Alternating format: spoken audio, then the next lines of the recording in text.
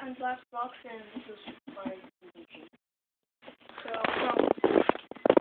how many of you have to stand up? Had to stand up during class because someone was talking?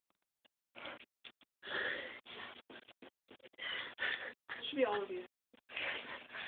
Okay, and keep your hand up if out of those people you have to bend over to write and your back hurts. Well, this sort of solves the problem. This is desk. If you need to stand up, you can just use it so you won't have to hurt your back. Unless you like to bend over all day. It's fine.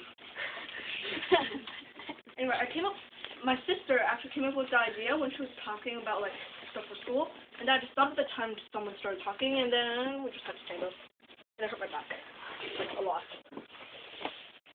So basically, my dad helped fold the cardboard into the shape so it could fit inside. Because we couldn't get it to fit, we jamming it together, and it wouldn't fit.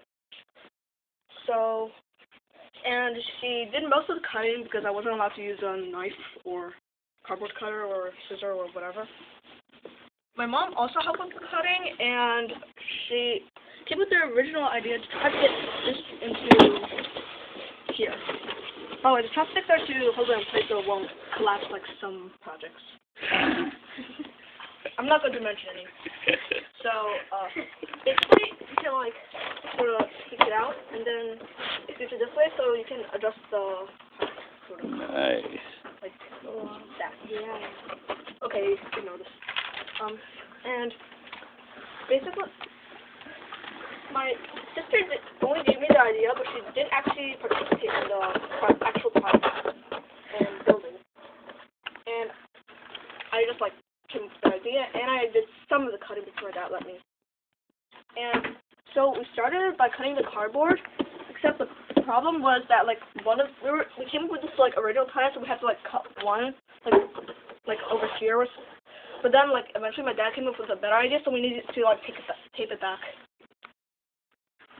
So, and we also needed to glue these stuff on here.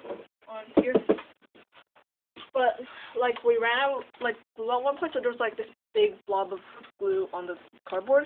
And I don't want to gross you guys out, but since there was only this big blob, we need to spread it out with our hands.